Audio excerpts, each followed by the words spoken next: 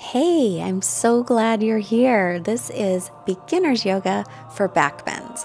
And backbends can be a little bit tricky. So we're going to go through some of the actions that we need to include, which is lengthening the sitting bones toward the backs of the knees, pulling the belly in and up, and widening the collarbones, among a couple of other things. So make sure that you have 2 blocks handy and grab your yoga mat and something comfortable to wear. And don't forget to hit the subscribe button as well as the notification bell, because we're making all kinds of beginners videos and I don't want you to miss any of them, because when you practice yoga, you feel better. So let's get started. Let's begin sitting up nice and tall. Close your eyes for a moment. Take a couple of long breaths. And then bring your hands together in front of your heart. We'll start with an affirmation today. I am the power and authority in my life. I am free to be me. We're going to grab our blocks and we're going to put one block right at the bottom tips of the shoulder blades. So it's right about the middle of the back. Put that on the lowest height. Take your other block on the middle height. Lean back so that the bottom block is right about the middle of your back and the top block rests, your head will rest on it. Keep your knees bent and just bring your arms along your sides. It should feel comfortable. The upper back block, if it doesn't feel like it's getting into the upper back comfortably, then move it around a little bit. If you would like a bigger opening in the upper back, since we're working on back bends today, we have to start coming into this gentle back bend to begin. You can always put the blocks up a notch higher. Otherwise, stay with this lower version, especially if this is new to you. The thoracic spine, where the block is in the upper back, naturally curves in the other direction. So we're gently bringing it into a back bend. As you're here, start to breathe longer, smooth breaths. It's a little rhythm of inhale for a count of 4. Exhale for the count of 4. Inhale for 4, 3, 2, 1. Exhale for 4, 3, 2, 1. Inhaling 4, 3, 2, 1. Exhaling 4, 3, 2, 1. Walk your heels in a little closer to your hips. Roll to your right side very carefully. And use your left hand to press up and then slide your blocks out of your way. And just move them just toward the front of the mat. We'll use them toward the front of the mat in a bit. Then roll yourself forward onto your hands and knees. Wrists under shoulders, knees under hips. Keep your toes tucking under. Inhale, bring your chest forward. So right from the place where that block was in the upper back, move from there. Exhale, round the back, so round into that place. Inhale, make a little back bend in the upper back. Pull your shoulder blades towards your waist and lift your belly gently. Exhale, now round your back. Pull your ribs and belly in a lot. And again, inhale, widen across your collarbones. Bring your chest forward. Lift your chin and tailbone just a little. And then exhale, round the back, chin toward chest. Inhale, come to neutral. Get those blocks again. Bring them by the front of the mat and put your hands on the blocks, the medium or the high height. Bring your right foot forward. Make sure your right knee is over the ankle. So medium or high height, but pull your right hip back, lengthen your tailbone down and pull your belly in. Fingertips on the blocks at any height. We're going to sink forward here, keeping the back toes tucking under and the right hip pulling back to stretch out the left thigh and the left hip flexor. So as you sink your hips forward, keep pulling your ribs and belly in and pulling that right hip back, and keep the knee over the ankle on the right leg. Lift your chest. Widen your collarbones. Sink in, and then let's release it back to table. Now we'll step the left foot up by the left hand. Make sure that knee is over the ankle. put the blocks up any height, tuck your back toes under. Now we'll pull the left hip back, drop the butt down, pull the belly in, and sink forward. As you're sinking forward, continue to pull the left hip back, continue to lift your belly. And you can have those blocks on any height that works for you, as long as your spine is long. We don't want to be rounding in the upper back. We want the collarbones to widen and the shoulder heads to pull back a little. Keep sinking forward with the hips. We can stretch out the back thigh and hip flexor. Gently, of course. Steady breathing always. And keep that knee over ankle. We'll release that, and then you can slide the blocks out of your way again, but keep them handy. And take your hips back to your heels in child's pose. The head can rest on the mat or arms and ears in line. Spread your fingers nice and wide. Press into the base of your fingers as you lift up through your forearms. And try and lift your inner elbows forward. So come up onto the knees, turn the inner elbows forward gently, lift into down dog.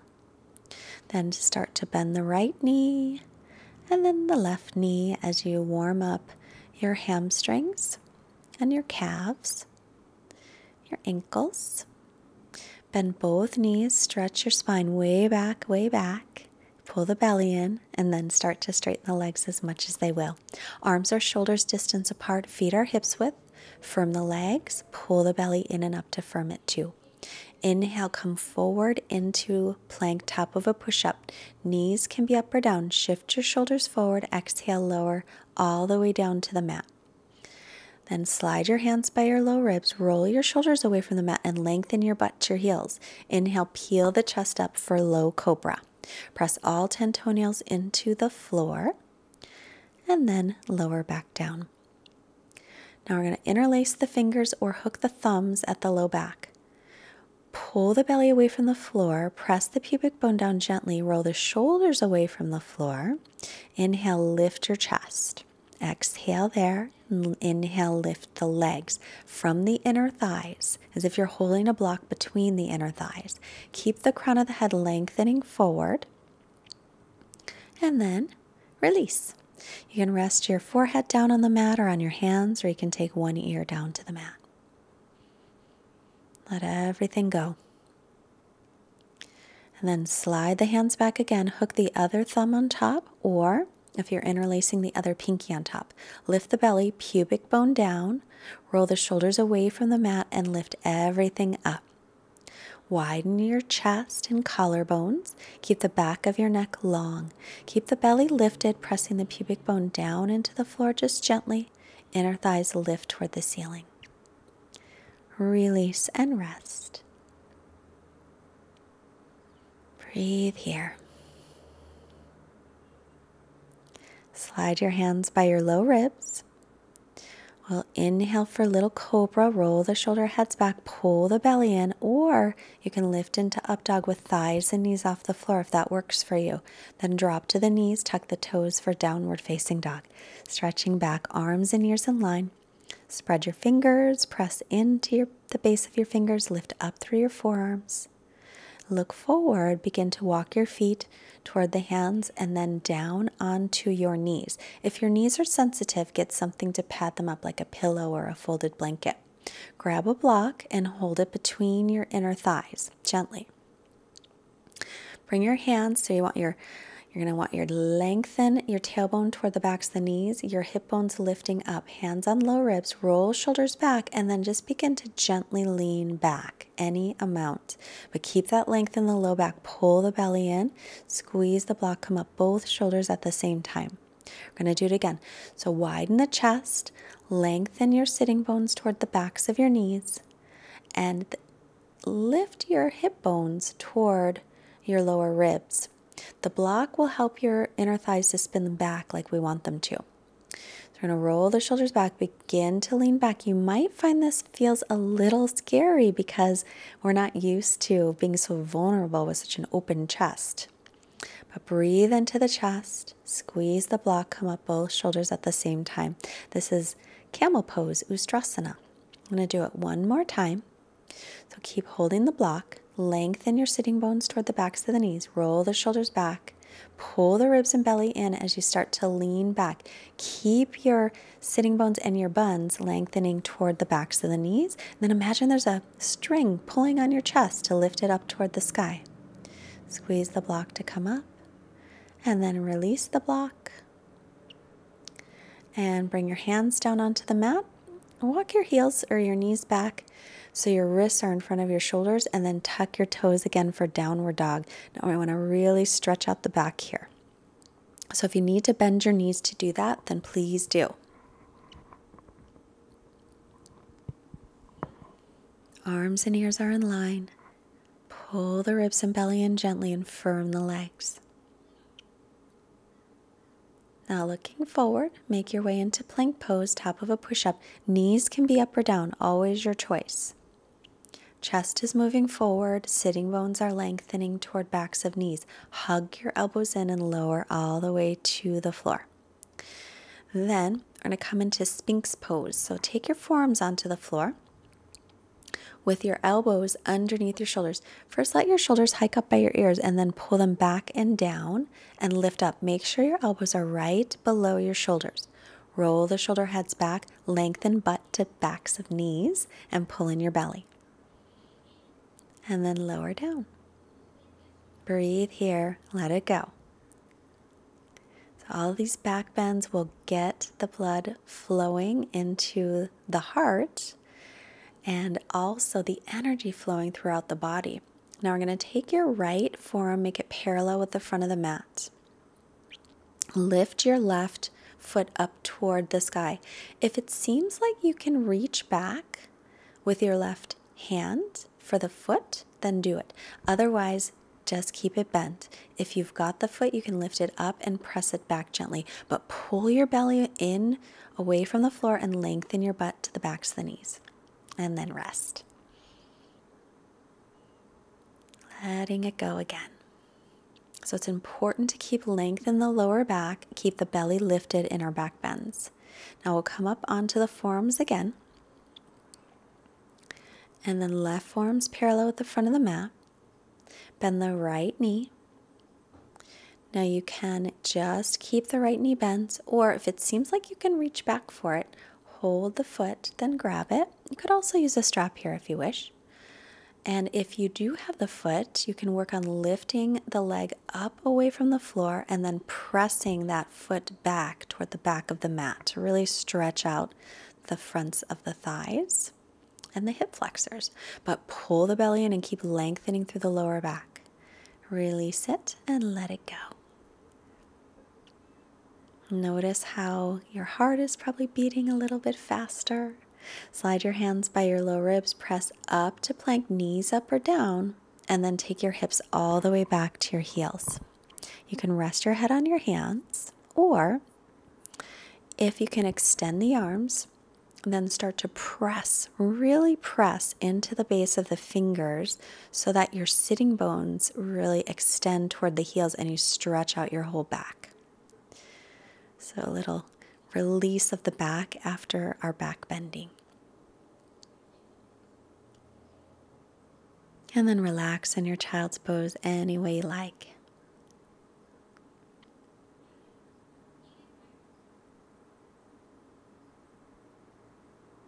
Now make your way up onto your knees. Take your hips off to one side. Extend the legs in front of you. Sit up nice and tall. Now, if it's hard to sit up tall and you're finding your lower back especially is rounding, then you want to sit up on something. So I just have a block today. That's all I brought. So if you sit on the edge of a block or a folded blanket or a pillow, that will give you the length that your lower back needs to help you sit up nice and tall, which is super important. I'm not going to sit on the block because I have a different situation. My lower back likes to arch a lot. So for me, sitting on the block doesn't help me at all. So we're going to bend the right knee, put the right sole of the foot and into the left thigh. If your right knee is up, pat it up with your block. Reach both arms up, inhale.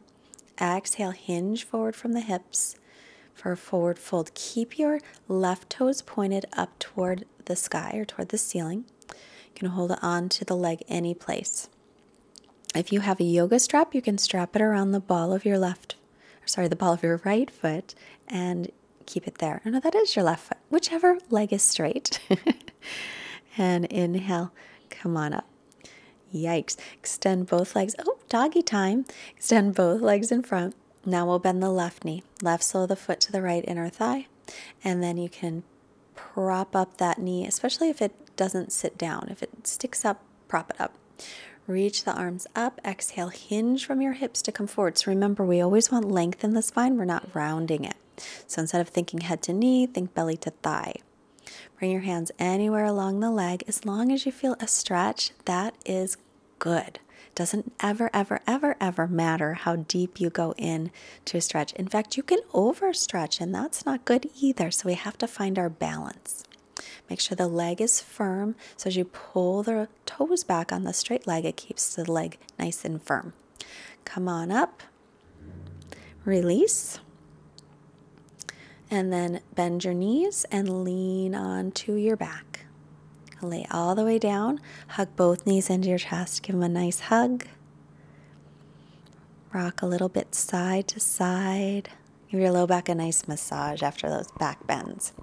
Then we're going to bend the knees. Take them toward the armpits. Hold on to the ankles or the calves, or hold the little toe sides of the feet. Now see if you can lengthen your sitting bones toward the floor as you get into your hips a little bit with this one. It's called happy baby pose. Just like a happy little baby. You can even rock a little side to side. Long, smooth breaths. And then release that. Take your hips over to the left. Drop your knees over to the right. Look over your left shoulder. Just a simple twist. So good for so many things.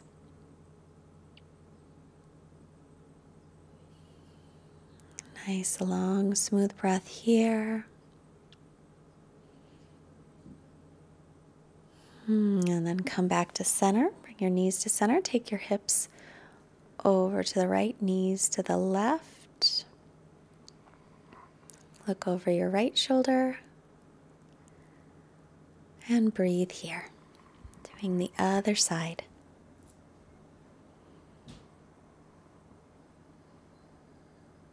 Try and gently turn your belly up toward the ceiling so you get a nice twist through your spine. Come back to center. Hug your knees in one last time. Lengthen your sitting bones toward the floor. And then take your feet down. Lengthen butt toward backs of knees and shoulder blades toward the waist. Let your feet flop open, arms by your sides, and rest. Our quote is Israel Moore Avior. The bird dares to break the shell, then the shell breaks open and the bird can fly openly. This is the simplest principle of success. You dream, you dare, and you fly. Rest. I'll be back in a moment.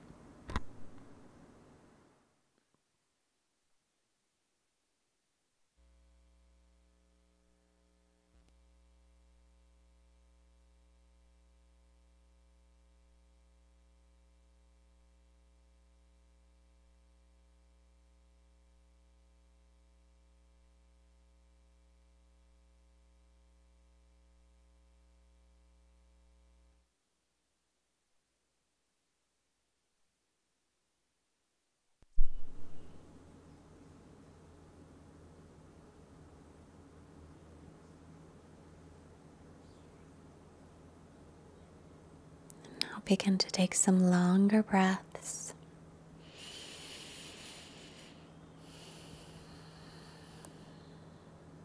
And start to reawaken your body by gently moving your fingers and your toes. And then circle your wrists and your ankles. And inhale, extend the arms overhead for a long stretch.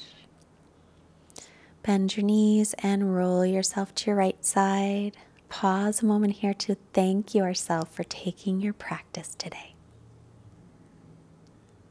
Slowly make your way up. Cross at the shins. We'll bring the hands together. Let's bring our hands to the forehead, reminding us to have clear and loving thoughts. Our hands to the heart center, reminding us to have clear and loving intentions. And our hands to the mouth, reminding us to have clear and loving communications. We'll send this wonderful energy that we created today out to all beings everywhere. Namaste. Great job, yogi. You're all open and stretched, and I bet you feel better. If you want more yoga classes every day, visit fightmasteryoga.com and click today's yoga class. For beginners videos, click the beginners start here section and practice every day. So when you practice yoga, you feel better. I will see you next time. Have a wonderful day. Bye.